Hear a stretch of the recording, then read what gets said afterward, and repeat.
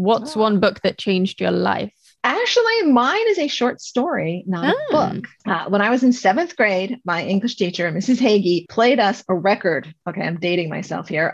Played us a record of Harlan Ellison's actually reading Repent, Harlequin, Said the TikTok Man. Harlan Ellison's my favorite author, and that is my favorite piece of writing ever is that story. And him reading his own work blew me away. And I was like, and I was writing even at that point, not good books, but I was writing novels even at that point. And I was like, if I could even get to be just have one tiny pinky of the talent that this man has, then that would make me happy. And I started reading everything of his that I could and started studying writing and trying to figure out how he did these amazing, incredible stories. And he's the one who really, really made me go, I want to do this. You know, and it took still another decade or two before it ever really occurred to me that I could make a living out of that, or I could try to do that as a career, or even try to get published. But he definitely just uncorked that whole love of writing and stories and gave me a direction as to what I was shooting for. And he definitely changed my life on that. Just fabulous.